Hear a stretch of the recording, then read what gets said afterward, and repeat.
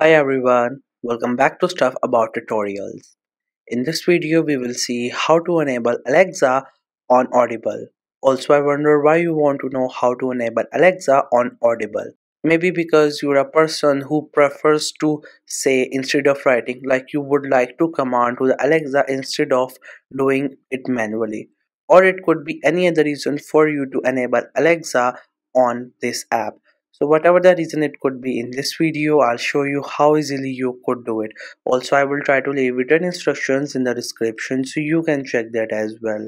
First, you have to make sure that you have already installed the Audible app, and if you have not installed it yet, then you can still install it from Google Play Store or App Store. And once the app gets installed, make sure you have already created your account on it and you're also logged in with your account on your device. Once you're done with all these things, just simply tap on the icon of the Audible app to open it. The app will just take a while to open, and after that you will see its interface. This is how the app looks.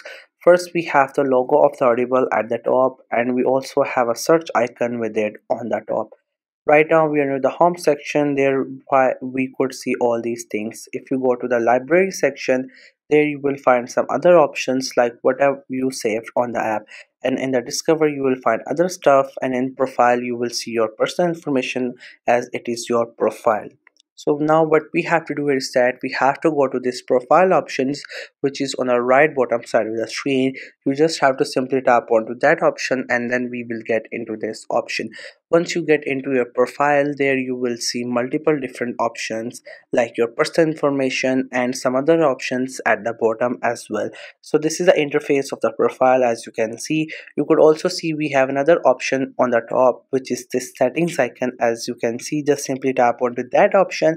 Once you tap on it, you will land into settings. First, you will read the title of settings at the top, and you will find bunch of these options.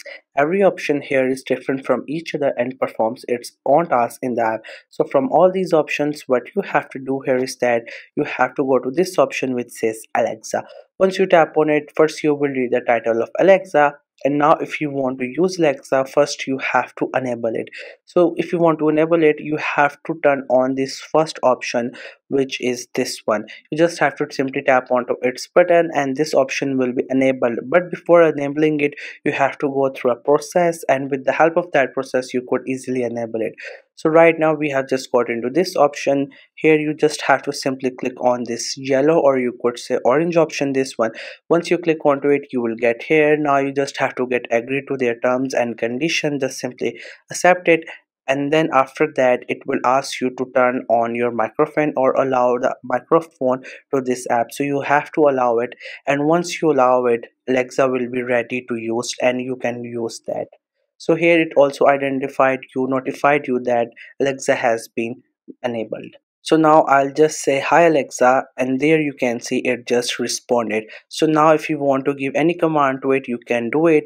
You don't have to do it manually, you can command it to the Alexa. So this was the easiest way I know through which you can enable Alexa on Audible. If you know any other way of doing it, so let me know in the comment section below. Also make sure to subscribe the YouTube channel for more informative videos and updates, and thank you for watching the video.